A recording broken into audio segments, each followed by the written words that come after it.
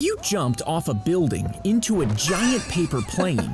Could you actually fly in it? No, not in any practical sense. Gliding requires a controlled lift-to-weight ratio and a pilot's ability to steer. Paper has neither. Well, to make it big enough, you would need a piece of paper half the size of a football field. Oh, at least. This grows weight dramatically, while strength grows slowly. Similar issue when scaling a research reactor up to a power reactor. Neutron leakage and heat removal just scale different. Each fold would be reinforced with metal strips. Okay. And you would need to soak it in resin to keep the paper stiff. So at this point, paper is a decorative veneer, not a structural material. So is it still a paper airplane? To fly it, you would need a giant wire, pulling it into the air almost 100 miles an hour. Okay. If you were sitting on top, your weight would soon tip it forward. But for a few seconds, you would actually be able to fly. This is the equivalent of placing an unbalanced control rod bundle on the top of the core. Gravity's gonna win, and you're gonna collapse before you achieve stable operation.